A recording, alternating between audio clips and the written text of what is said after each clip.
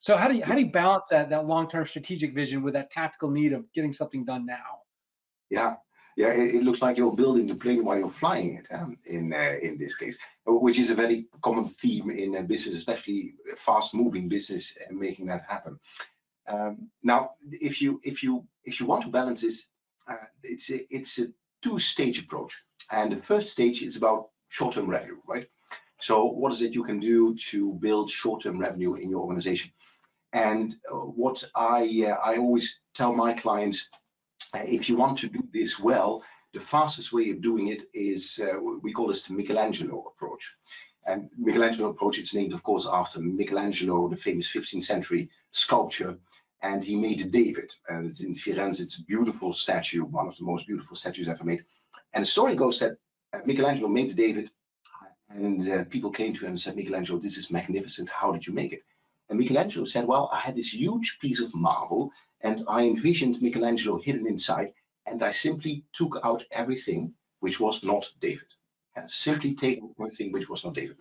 And this is a great approach if you want to optimize an organization in a quick way. So it's not about more and faster and better. No, no, no. It's about taking out everything which is not your David. And it's often the superior approach of making rapid changes which will build revenue. The trick to building the long-term structure for success is a concept which is called a pre-mortem. And this is a very interesting, almost secret in the world of high performance. What is a pre-mortem? A pre-mortem is the opposite of a post-mortem. What you do with a post-mortem, you fail miserably, and then as a team you look at why did we fail miserably, right? Now, with a pre-mortem, you do something differently. As a leader, when you come in, you look at your strategy. A strategy is being made, or maybe you're making the strategy.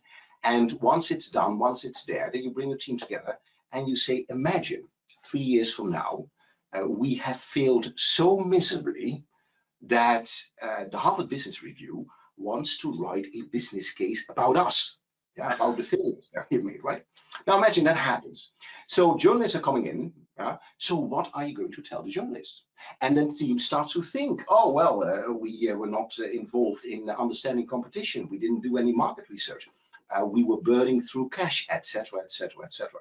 So once you list all the reasons why you failed in a miserable way, then ask your team the next question: what should be a process or a system to prevent failure? Yeah. What should be a process or system to prevent all these failures? And imagine we didn't look at the competition, so a process or system to prevent failure is to do market research, to have some kind of system to do market research. And that's the interesting part of a strategy. Once you identify the processes or systems which are needed to prevent failure, you will set yourself up for success, long-term success.